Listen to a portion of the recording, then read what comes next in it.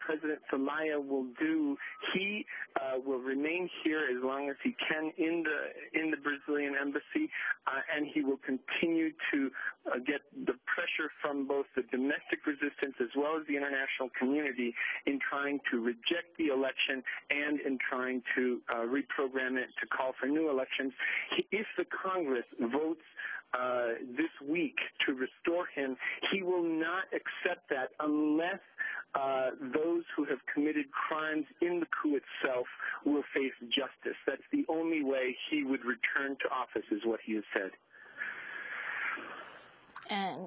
And let me put that question to you, and what is the response inside the Brazilian embassy of what the U.S. should be doing right now and the role it has played? The U.S. has been complicit in the coup itself and has used the accords signed between the Zelaya and the Micheleki camps as a way to move forward without really restoring democracy.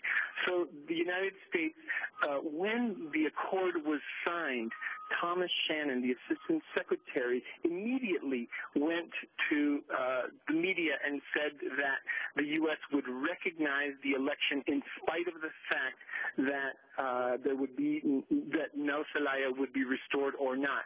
This was a violation of the spirit and the word of the accord. The United States had no justified reason to do that whatsoever. And so the U.S.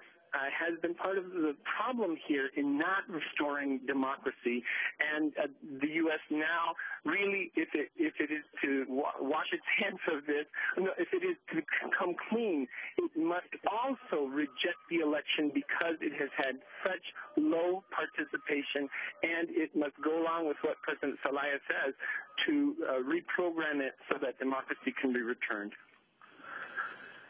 Well, I want to thank you all for being with us. Andres Contreras is speaking to us from inside the Brazilian embassy, where he has been holed up with the president and several dozen others, the elected president of Honduras, Manuel Zelaya. I want to also thank our guests here in New York, as well as in Honduras. Sergio Mancada is the co-founder of Hondurans for Democracy, and Patricia Adams is co-coordinator of the Honduras Accompaniment Project for the Quixote Center. This is Democracy Now!, democracynow.org, the War and Peace Report. When we come back, we're going to talk about an area of the world few Americans know about. It's the Western Sahara.